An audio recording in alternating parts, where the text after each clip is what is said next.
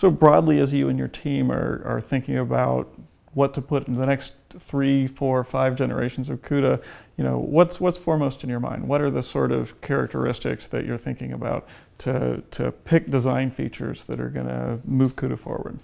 I'm really focused right now on the heterogeneity problem. That is, I've got this system where I've got processors which are good at one thing, serial processing, processors which are good at another thing, parallel processing. They're two separate processors, and they live with their own separate execution spaces and memory and hardware and all that kind of thing. And bridging that gap to make it easier for the programmer to reason about what he wants to do and to express what he wants without having to fight the system, that's really where I think that the biggest advances need to be made.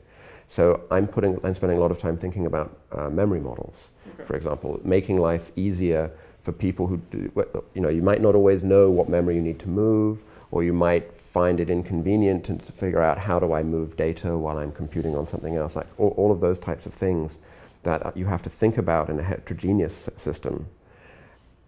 Anything I can do, and I'm really not sure what that is yet, I'm still working on this, but I really see the direction such that whatever we can do to make that easier will make the system easier to program.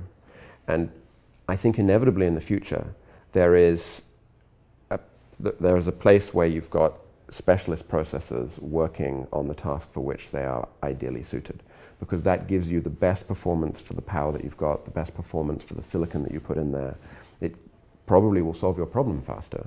Yeah. If you've got a massively parallel processor, do your parallel work on it.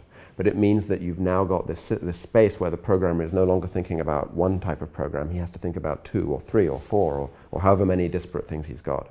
And I've not yet seen a great solution to this, but we're working towards trying to find one.